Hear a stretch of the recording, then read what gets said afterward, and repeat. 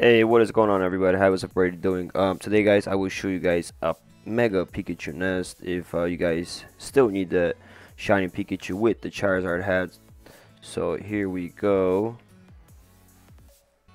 And there we are. You just gotta walk around, guys. As you guys all know, always you gotta walk around.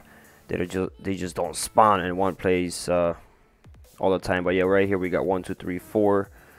We are in the chords for this spot is 33.6833, comma negative 85.81771. I'm not gonna catch any. I'm just gonna walk around.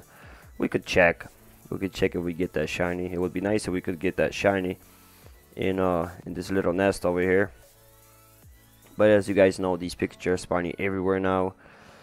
Since it's the Kanto event. And like I said, it's a pretty good spot. I was looking for this spot for at least 20 minutes. I was looking for different nests so I could make some videos for you. And yeah, there's another one right here.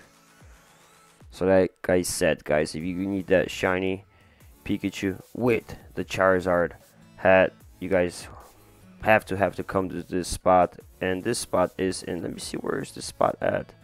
It's in Oxford.